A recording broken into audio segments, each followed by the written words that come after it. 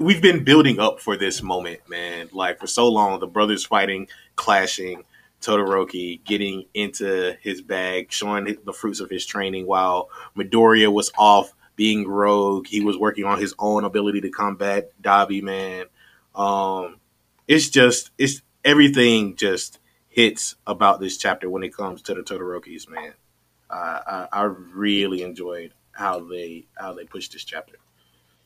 I finally understood. Like, you know what's crazy is by when you were talking, it kind of clicked for me why I like this chapter so much. I love fights where niggas just go straight to the most powerful move. It was just like, F it, let's just see who's the most powerful. Let's just get this out the way. There's no need for us to do anything else. Yeah. Charge up to 100%. I'm gonna charge up to 100%, and just let's try to like see who can kill each other in the first blow. Yeah. That's just this is Brock Lesnar. Roman, like, you know, this is like a Brock Lesnar match. Like, we not finna go like 20 minutes, bro. We're not doing all that. We're not getting 30-minute, 40-minute matches from you, bro. Mm-hmm. We going straight to finishers. That's all we're doing. I'm gonna hit you with 7 F5s. That's the only move I'm gonna use. Like, see, like, that's the type of definitely just those are the type of things I like, bro. Like, let's get straight to it, man. And they did, man. They really just threw them hands, especially Dabi. Dabi was about that action, man. Oh yeah, my man cried on all fours, started crawling. I'm crying. My man is wicked. I wouldn't fight. You can't be fighting no guy that be just crawling on all fours. Hell nah. That's a crackhead move on the low. I think that's why they ain't fuck with Koichi so much. Niggas was like, bro, why are you crawling on the ground? The crawler.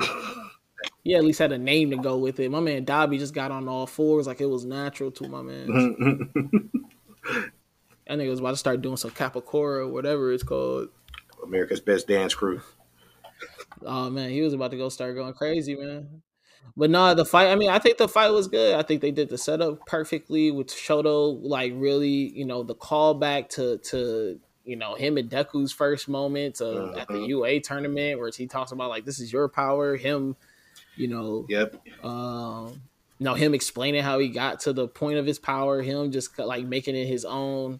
I like the part where like they essentially give you like a sensory tell that is different because who was it that came up and touched his flames? It was like, see, his flames aren't hot. But pretty much though, like they give you a sensory tell to be like, okay, this is different. You know, they go into the battle. Like I said, it's not nothing long, nothing doesn't, you know, they're getting straight to it. They talking shit back and forth a little bit. You know, Shoto's like, man, listen, I know I'm a little bro and I know you may be mad, but F it, you still family. And as a brother, I just got to beat you up right now. Sometimes you got to do that to your siblings and your brothers and your family members and the people that you care about. Sometimes the people that you love need an ass whooping. Mm-hmm. That's just what it is. You got to whoop their ass out of love. Exactly. And that's what he's doing here. You know, Dabi's still talking crazy. You know, they slug it out.